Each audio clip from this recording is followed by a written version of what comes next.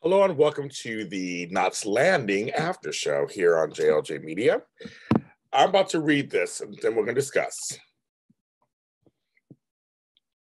I am not a Polyanna, not now, not after what was done to me. And that's why I feel so angry. I want to be a Pollyanna. I don't want to look at the world through rose-colored glasses. I want the world to be rose-colored. I want people to be nice. People should be nice. Nice should be the norm. I hate that I can't trust anyone. I hate it that I can't put my daughter on the front lawn by herself. I hate that I have to lock my car and that I have to worry about an alarm system in my house and I can't send cash in the mail. That's not the way it's supposed to be, Gary. I liked being a Pollyanna. I want to be a Pollyanna. That's from episode 280, 30 years ago, on a show called Dead But Not Buried, Part 1. Of course, the way I read it was not the same as her. She, of course, did this, the way she emoted and said everything was amazing. That speech from Karen, which was Michelle Lee, talking to Gary, which is Ted Shackelford, came after a lot of, she had been stalked, Danny Waleska's death, there's a lot of things that happened. They were having a reprieve. And that speech has been so polarizing for some reason. But this may you can read online about people who hate that speech, and those of us who love that speech. To me, it's the most famous speech in primetime television, if not all soaps. That speech just completely stands out to me. There are other speeches that I've heard on other shows that come close, but this is the one that stands out. I think it's so relevant. We're talking 1991, and we were just starting to have alarms in our cars and our homes. It was just starting to get a little much like you can't have the kids out front without looking at them. Because in the 80s, you could do that. We were outside playing in the streets all day long. But in the 90s, you got to stop. You couldn't start. You had to stop doing that after. It wasn't as bad as 2000s and now, but it was starting. The tide was turning.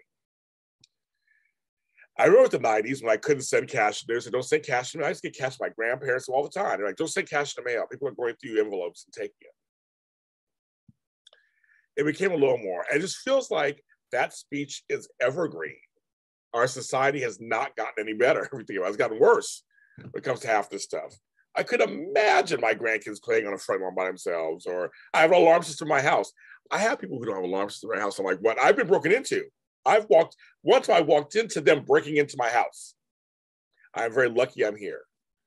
But her speech to me is so well done. So, it changed her life. She said that speech, and people coming up to her.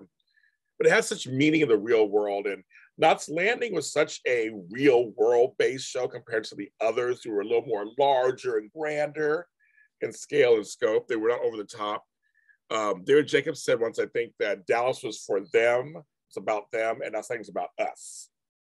The suburbanites, the middle class, upper middle class, like still in the upper middle class, the problems they had. Knots tried to do some little outlandish storylines here and there, a few, they didn't really work. But in this one, I remember watching the speech live. I watched the show live every Thursday night on CBS. But this speech, I know it by heart. I read it because I want to make sure I want to get sure all the words. But go on YouTube, it's there. You'll see it. It's Michelle Lee at her finest. And it comes from this soap opera. It's funny, each soap has their thing, right? Each primetime soap, or even daytime soap, has something that makes them iconic, has a character or a logo or a theme song or a speech that belongs to them. And Knots Landing has several iconic moments we're going to talk about. They had Val and the twins. They had Laura's death. There's several we're going to cover on this show. We're getting there. We're going to cover them. There's some really iconic moments, but this is one of the first ones. And I was deciding which one did I want to talk about first. Is this one. You tell me how you feel about the speech, if you like it or don't like it, or you feel like it's not, it's too much or over the top. I think it's a great speech, but I'm curious to hear what you think at home. The Knots Landing After Show is a nice big hit for me here on JLJ Media because of you. So I'm trying to make sure I do shows that interest you, the fans of Knots Landing. Thanks to Knots Landing Facebook groups are so wonderful. Let me posting in there. And the folks on Instagram and Twitter, thank you. But yes, Karen's Pollyanna speech, one of my favorites. I'm James Lott Jr. See you next time.